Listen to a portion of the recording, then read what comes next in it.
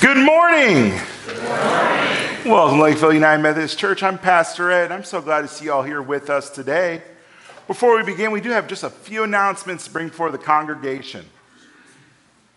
Missions Evangelism meeting is tomorrow, Monday at 7 p.m. So if you're on missions and evangelism, or you have a mission or evangelistic idea, we do invite you to come to our meeting at 7 p.m.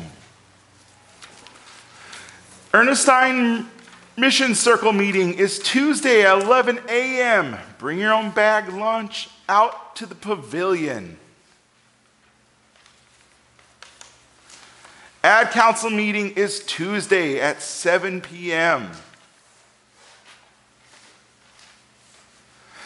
Lakeville United Methodist Church Community Youth Center kickoff party is May 19th from 6 to 8. So if you know anyone from grades 6 to senior year of high school, invite them to come here this next Sunday from 6 to 8 for our kickoff party.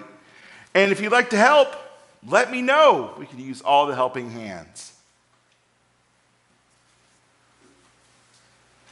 That's all the announcements I have. Do you have any announcements to bring before the congregation?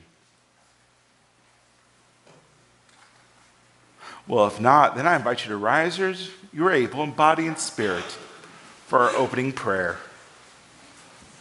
Let us pray.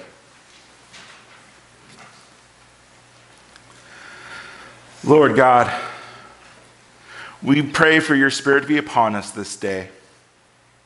We pray for your Spirit to guide us, to lead us in worship.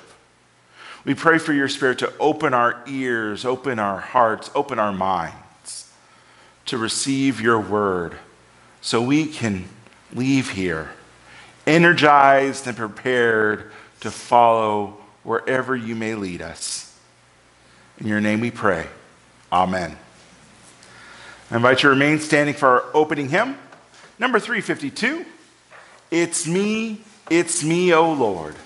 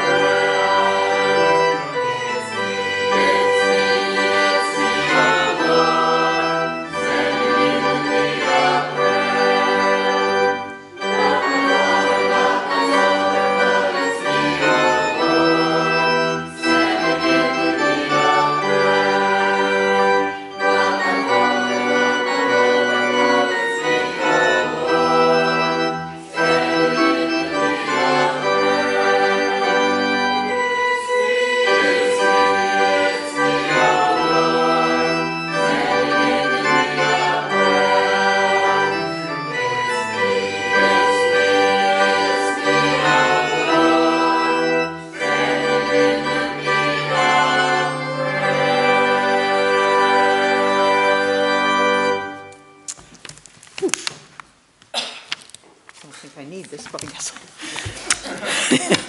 I'm putting the world. Please remain standing for the call to worship. Sing to God a new song. Make a joyful noise to God, all the earth.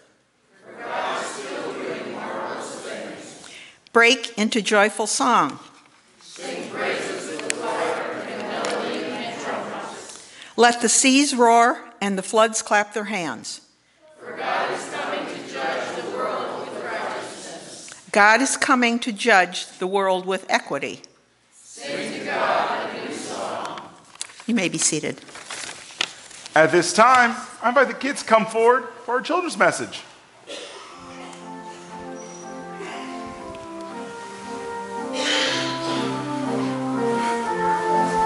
Oh, I'll explain in a sec. They're your job. Shh, spoilers. Hey, how y'all doing? Cool shirt, pineapple flowers. So, do you know what today is? Mother's Day. Yeah. You remember it's Mother's Day. Did you get your mom anything? No, my dad didn't take me shopping. Your dad didn't take you shopping? So, what are you going to do for your mom instead? Spend time with your mom. Okay. Why do you spend time with your mom? Because it's a special day to celebrate on Mother's Day. It's a special day to celebrate your mother. So you spend time with your mom. So, let me understand this right then. To show your love and your appreciation for your mom, because your mom does a lot for you, right? Yes. Your mom makes sure you have food. Yes. Your mom makes sure you wake up for school. Yes. Your mom keeps you in line to make sure you don't hurt each other, Yes. right? Very important jobs. You spend time with her to show her love. Okay. So, can you think of anyone else who shows us love? Grandmothers. Okay, you don't have to list everyone. Dad too. Okay. So, Dad show us love, grandparents show us love, God and Jesus show us love. And since I'm a pastor, I'm going to be talking about God and Jesus, okay? Okay. God shows us love all the time, right? God made everything around us, right? Yes. Did you guys see the Northern Lights this last weekend? No? Okay. Yeah. Well, if you go online, you can see a lot of really cool pictures, and those were made by God. And God sent Jesus to be with us, right? Yes. And God gives us the Spirit. Yes. So what are some ways we can show God love? By believing Him. Praying. How do we show our moms love again? Spending time. Yeah, God asks you, if you love me, spend time with me. How do we spend time with God then? Believing in Him, praying, coming to church.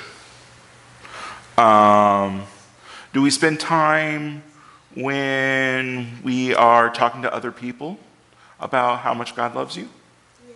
Yeah. When you read your Bible, are you spending time with God? Do you spend time with God? Okay, I need to change my talking points because you got those down. So, next week I'm going to change up what I normally say. So, this week and today, as you spend time with your mom and show her how thankful you are and how much you love her, I also want you to think about how we are called to show that same kind of thankfulness and love to God. And we do that by spending time with God, by doing what God says, by saying, God, thanks. Can you do that? I also have a very important job for you today. See all these flowers? They need to be delivered To our mothers. to all the mothers. And today is Mother's Day. And you know what I found? Some of the people in my life who've really loved me as a mother weren't always my mom. My mom loves me unconditionally. Want to make that clear. Yeah. I was a delight as a child. So. Oh, thanks, Denny. But I, growing up in the church, also had a lot of moms who would watch over me and care for me. They were my aunts. They were my teachers. We're just going to go with women today. We'll do uncles on Father's Day, okay? Okay. So, they were teachers, Sunday school teachers. The lady down the street who would watch me when I played and say, "Don't step in front of that truck," when I was about ready to step in front of that truck. They all showed me love. So, I'm going to ask all the ladies in church who would like a flower today to commemorate the love you show for these kids and all the kids in your life to raise your hand, and they, along with me, and I'm going to draft Travis, and Denny said something earlier. So, Denny. See, I am a delight. Yeah, come help us deliver these flowers to the moms in the congregation. Denny. Hey, Denny. Could you just take care of the ladies up here? Okay. Like I said, ladies, if you like a flower, please raise your hand. Okay.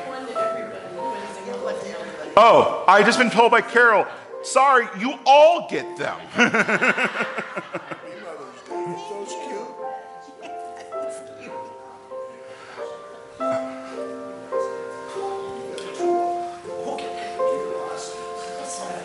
There you go.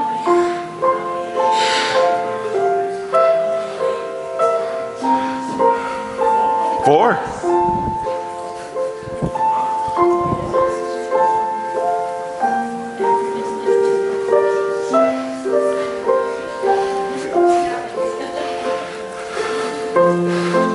Betsy, do you have one? Oh, nope, she's got you.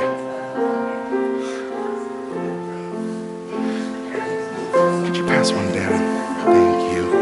Carolyn, let me go get some for you ladies.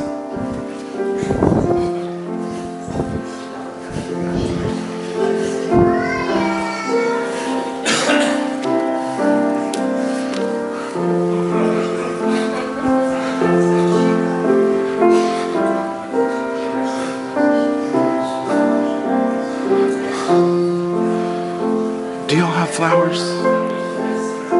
Sure. Just, you don't want one? Okay.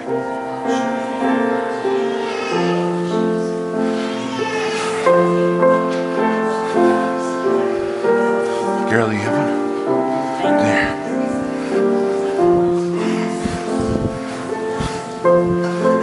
All right.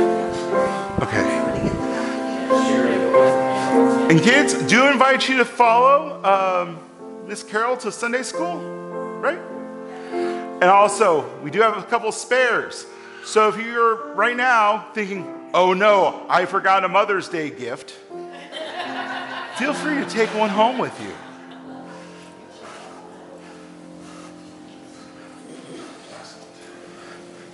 Thank you, Denny and Travis, for all your help. We lost Denny.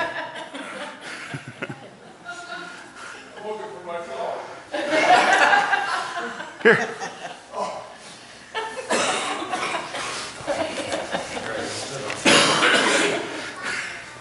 At this time, I invite the ushers to come forward, collect our tithes and our offerings.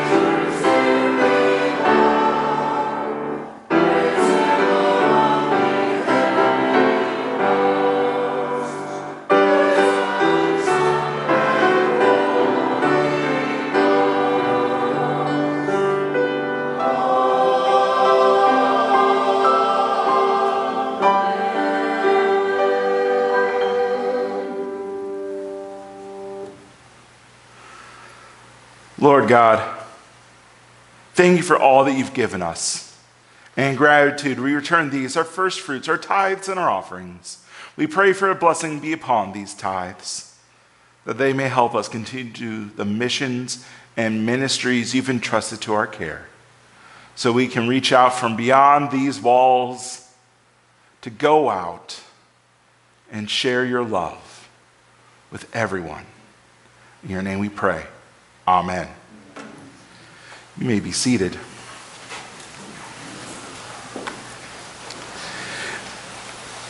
As we enter in this time of prayer, I do invite you to lift up before God and before the congregation names for us to pray over this week, but also God's sightings, so that we as a church family can celebrate all that the Lord has done for us together.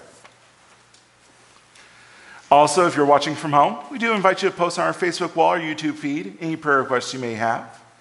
And if during the week you have a prayer request, I invite you to contact myself or the church office, and we'll put your prayer requests on our prayer board. Do have an update from Dale Murphy. Dale writes, "Thank you all for the prayers and cards. Please continue to pray for me as I undergo rehab and more testing this week. We will have results back after the 20th from testing." Dale also has given us an updated address, so we'll pass this along and make sure everyone gets to know where Dale is. Yeah, Betsy. Continue prayers for Karen Lind. For Hope Elliott. Continue prayers for Hope Elliott. Yeah. I'd like to praise God for the mother-daughter banquet, the beautiful help.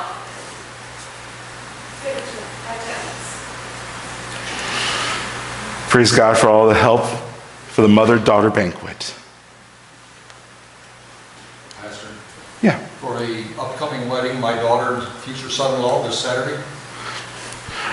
For the upcoming wedding of Jennifer, sorry, I just kicked that trash can. Jennifer and Andre, Roger Riddle's daughter and future son-in-law, as they have their upcoming wedding. Continue prayers for Nancy Gross.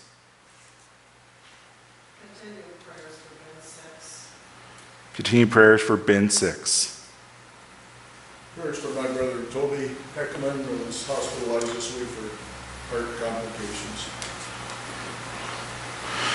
Prayers for Toby Heckman, who was hospitalized this week for heart complications. Yeah.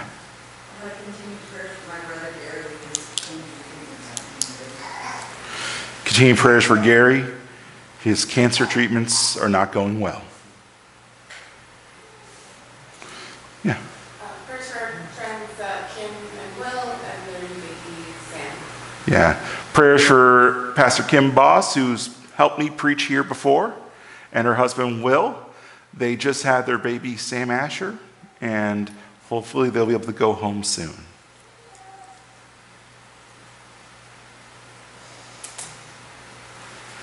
Let us go to the Lord in prayer.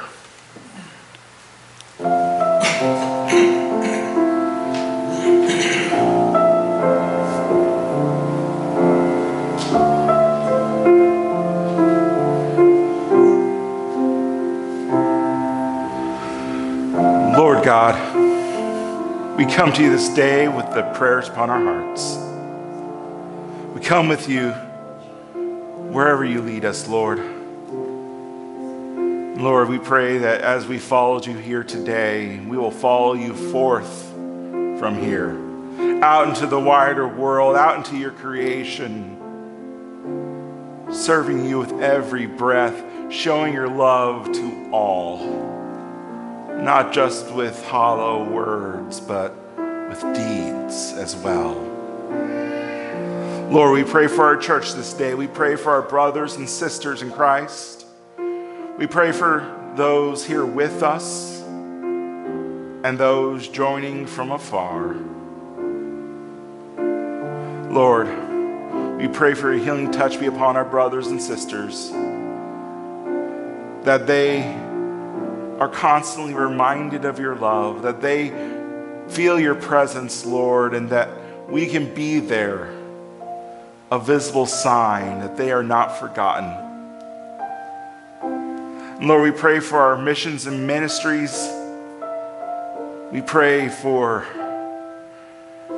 our new missions and our new ministries you've shared with us.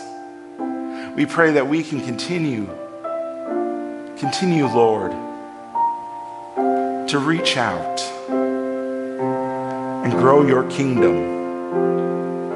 And God, we pray for our community. We pray for our families, our friends, for our neighbors. We pray for those who are grieving this day, who are suffering from the loss of health, of normal. We pray you lift them up. We pray you dry their tears. And Lord, we know you are with them every step of the way, and we pray we can be there too. We pray for the teachers, the students, and the faculties of our schools. We pray for those who are going afar. We pray for their safe returns. And we pray, Lord, for your Spirit to be upon our community. And Lord, we pray for our nation, our world, and all the world's leaders. We pray for your wisdom be upon our leaders this day. We pray for your justice, your peace, your mercy, and your love to wash over the world. We pray for your kingdom to grow here. And we pray for your children across the globe.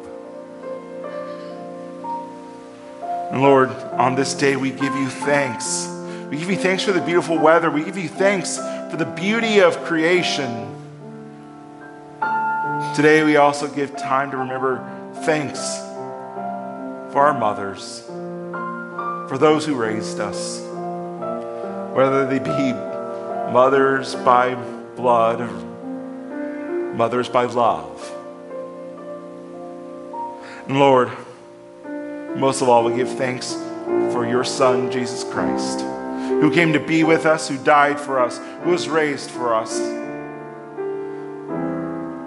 who defeated the power of sin and death for us. And it's in his name we now pray the prayer he taught us to pray, saying, Our Father, who art in heaven, hallowed be thy name. Thy kingdom come, thy will be done, on earth as it is in heaven.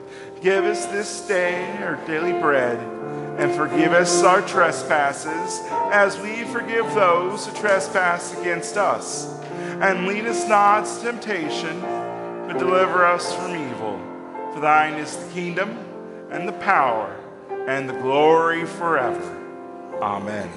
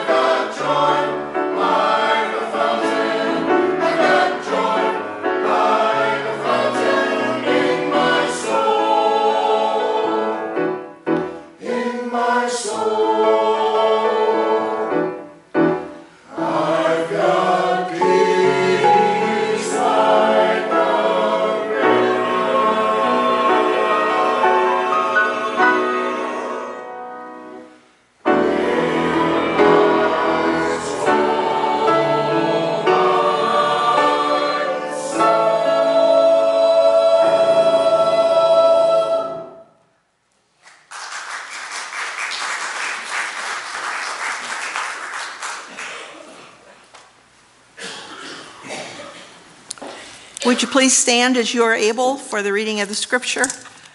This morning's scripture is taken from Acts 7, verses 54 through 60. When they heard these things, they became enraged and ground their teeth at Stephen. But filled with the Holy Spirit, he gazed into heaven and saw the glory of God and Jesus standing at the right hand of God. "Look," he said, "I see the heavens opened and the Son of Man standing at the right hand of God." But they covered their ears, and with a loud shout, all rushed together against him. Then they dragged him out of the city and began to stone him. And the witnesses laid their coats at the feet of a young man named Saul. While they were stoning Stephen, he prayed, "Lord Jesus, receive my spirit." Then he knelt down and cried out in a loud voice, "Lord, do not hold this sin against them." When he had said this, he died. This is the word of God for the people of God. Thanks be to God. You may be seated.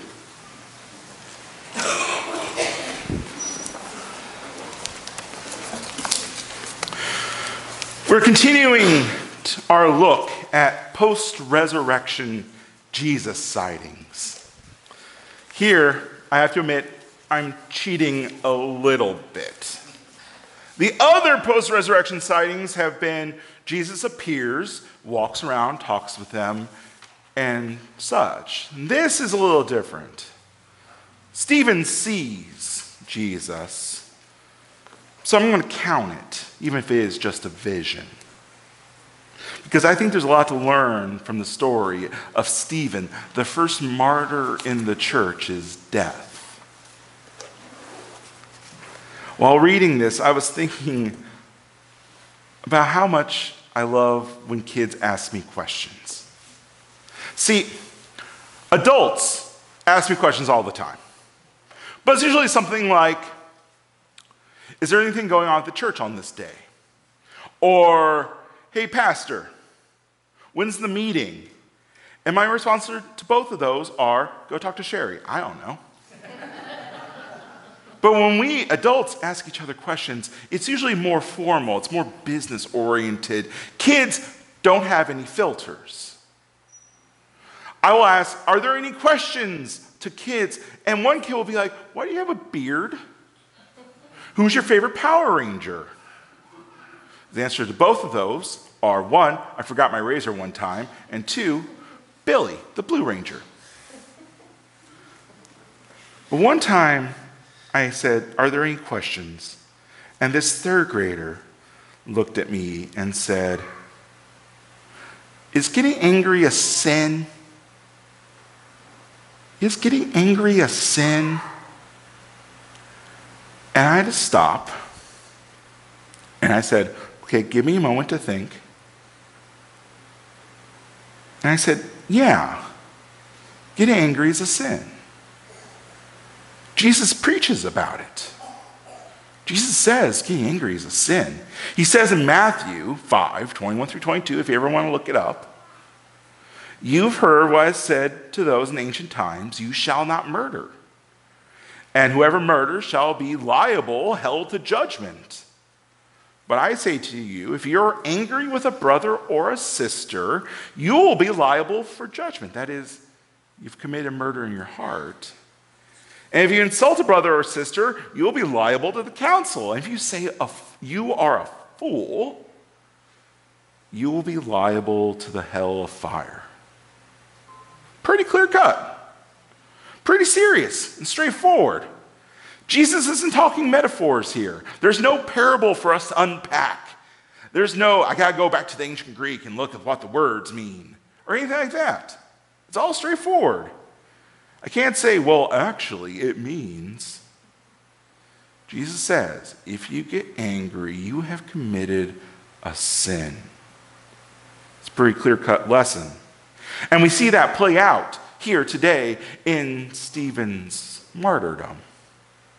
The religious leaders have heard Stephen's prophetic speech because he spoke truth to power. He said what needed to be said, not what they wanted to hear, and they got angry. They raged because they heard the truth. They gnashed their teeth, tore their clothes, plugged their ears. So angry, they murdered the man for it. Jesus said, when you get angry at a brother and sister, you commit murder in your heart. Well, friends, they committed murder. They stoned Stephen. And it's not a fast process. It's a deliberate one. They raged. And that's why anger is a sin. Rage isn't something you control. Rage is something that controls you. Rage isn't something you can say, oh, I'm not going to feel that right now. Rage consumes you, burns you, and causes you to lash out and hurt others. Hurt the thing that's upsetting you. They raged at Stephen, and their rage caused them to lash out and kill him. When you rage, you lash out and hurt the thing that's making you angry. And that's the problem. We say, what's making you angry? We usually say something is making you angry. You stop seeing the person that's making you upset as a person, and you see them as a thing. They stop being a brother and sister. Instead, they become the object of your rage. The thing that is making you upset. They're no longer Carl, your co-worker, who doesn't fill the paperwork out right, and he becomes that person over there 2 cubicles away. They stop becoming Jill, a friend, and become that jerk down the street who borrowed your lawnmower and didn't return it with a full gas tank. They stop becoming a person and they become an it. And I know many of us will say, well, I would never do that. I don't get angry. I keep it under control. But friends, I know we like to see ourselves nice and kind people, and we are, for the most part, nice and kind people. We love our neighbors as we love ourselves. At least we do the best we can, and we're all good. But if you want to see rage in action, drive in traffic. Drive in traffic sometime. Maybe we're not flipping the bird. Maybe we're not brake checking the guy in front behind us. But when the driver in the SUV cuts us off in the last moment, we'll probably grumble and say a few choice words under our breaths, question their competency and their intelligence of the sedan driving too slowly. We can get angry at them, we can rage at them because we don't know them. To us, they're just a car. I'm not angry at the driver. I'm angry at that car in front of me who's doing 30 in a 50, and I have places to be. That was yesterday. Don't even get me started on the internet when we can rage at people because we don't see them as people. We see them as their posts online. None of us are perfect, friends. We know this. We're all flawed. We're all called to be working towards perfection with God's help. And every day, with every step we take, walking with Christ, we are inching our way towards perfection.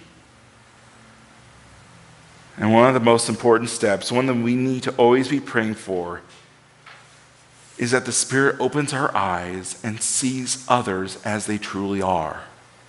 not a thing, not an enemy or a them, not a stranger, but someone that God made. That they're made in God's image just as you are. That they're loved by God just as you are. That God loved them so much, Jesus was sent for them too. That no matter how slow they drive, or how many times they borrow your tools and don't return them, that no matter how annoying they can be, they are your neighbors. And you're not to get angry with them, because rage makes you forget all that. Rage makes you forget the truth. So show them love. Show them patience. Show them kindness and gentleness and self-control. Show them the opposite of rage. Show them peace. That's the answer I gave to that third grader all those about 3 years or so ago. And honestly, I was pretty proud of it. It was a good answer. I thought it was well formed. And then God showed me I should never get too cocky. Because that kid proceeded to ask, but didn't Jesus get angry and flip some tables one time? Oh, have you ever been schooled by a third grader? It doesn't feel great. And I could have lied. I could have said, well, Jesus, it doesn't say Jesus got angry, but friends, I've watched enough wrestling to know you don't flip a table because you're the semblance of calm order. So, is it okay to get angry then? If Jesus got angry and flipped the table, and God is sometimes described as getting angry, is it okay to get angry? The men who stoned Stephen were angry. They raged. That's a sin. They gnashed their teeth and all that. But as you read the story of Stephen, read chapters 6 through the end here, you realize Stephen was angry too. But his anger wasn't rage. His anger was something different. So, who was Stephen anyway? He kind of just comes on the scene, and he's stoned, and that's it. He's not one of the 12. He is not even one of the replacements of the 12, like Matthias, who you probably all just realize, oh yeah, Matthias is a person in the Bible, right? No, Stephen was chosen to be an apostle because he got angry. See, the Jewish religious authorities had a duty to care for widows. It's one of the most important jobs they had. But instead, they started taking economic advantage of widows. Buy their houses. Be Scrooge. Not good. So the early church stepped in. The early church, led by the 12 apostles, by Peter, James, and John, stepped in, and this is the time where they're still pulling all their resources together, and they help. They helped the widows. They helped and made sure the widows had what they needed, except for maybe by accident, maybe by design. They didn't help the Greek-speaking widows. The Greek-speaking widows, the outsiders, the ones that aren't from Judea who came later.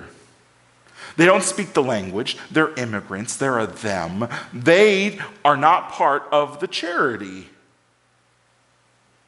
And that made Stephen angry.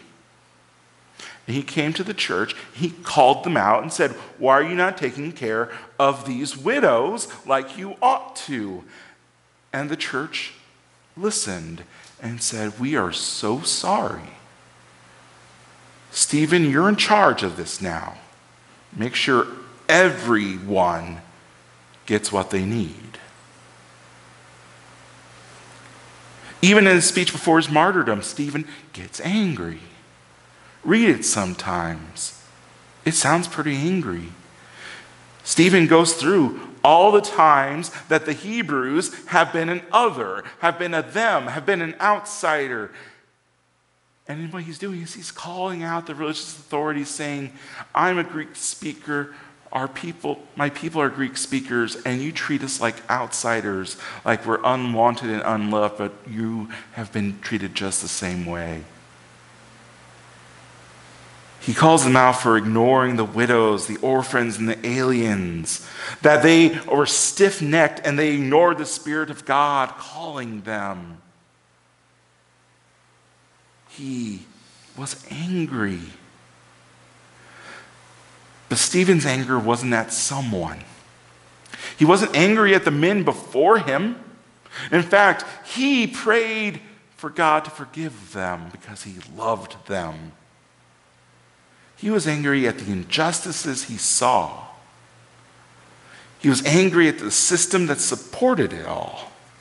He wasn't enraged to the point that he saw people as things. Instead, he loved them even more because he was angry. See, anger turned against people becomes rage.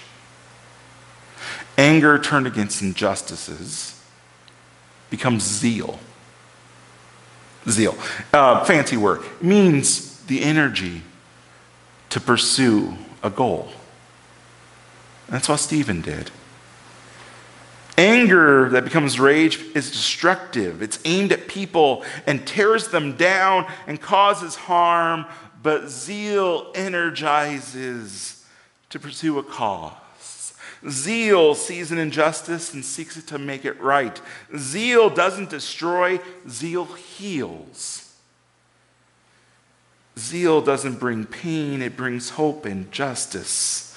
Zeal isn't born from hurt. It isn't born from rage. Zeal is born from love. Zeal is what made Jesus flip a table.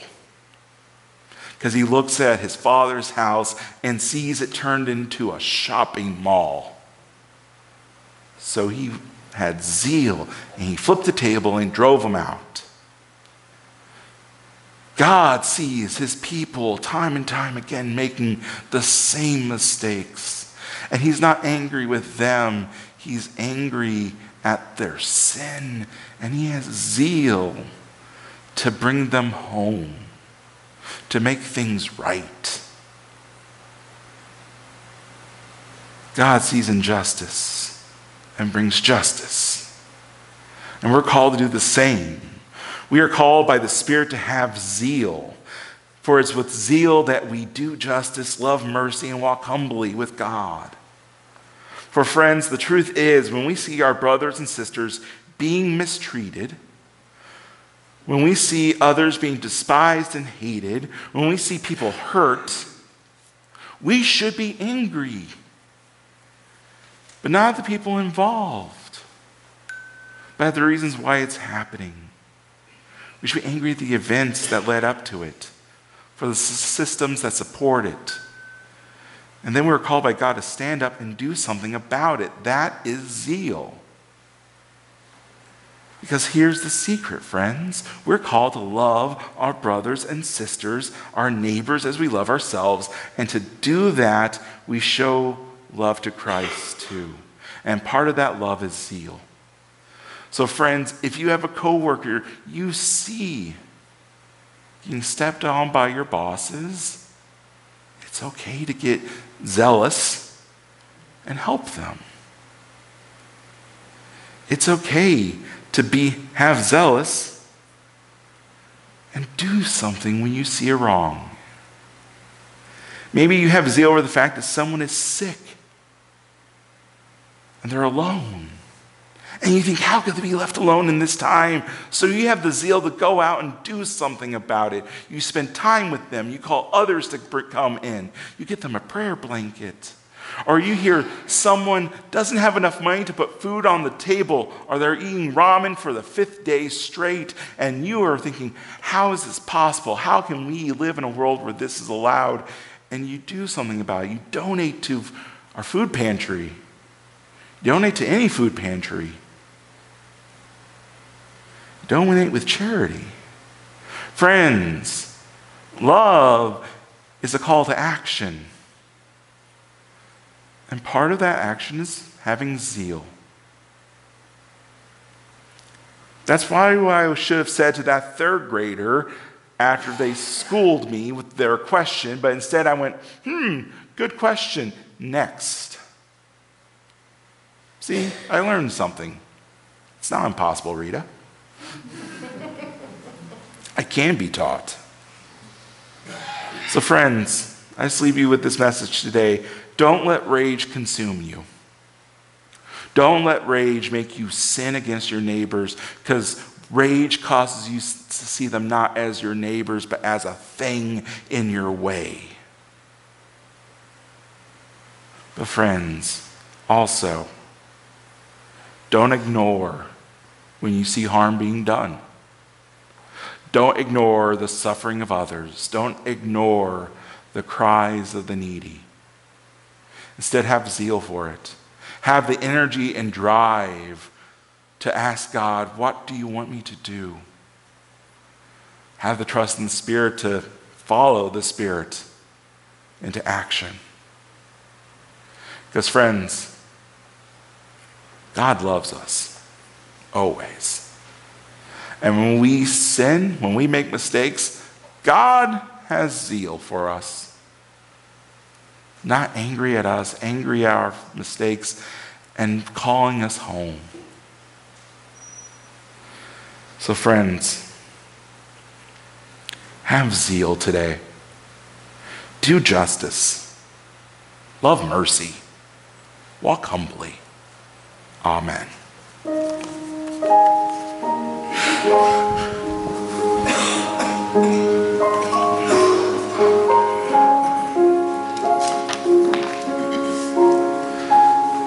I invite you to rise as you're able in body and spirit for our closing hymn, Because He Lives.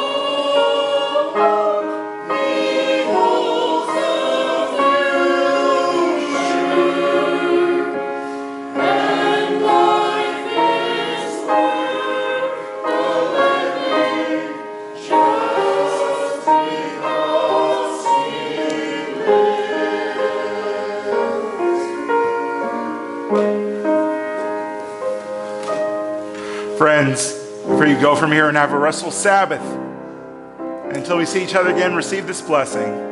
The Lord bless you and keep you. May the Lord make his face shine upon you and be gracious unto you. May the Lord lift his countenance upon you. And I pray for you this, that God may give you peace. Amen.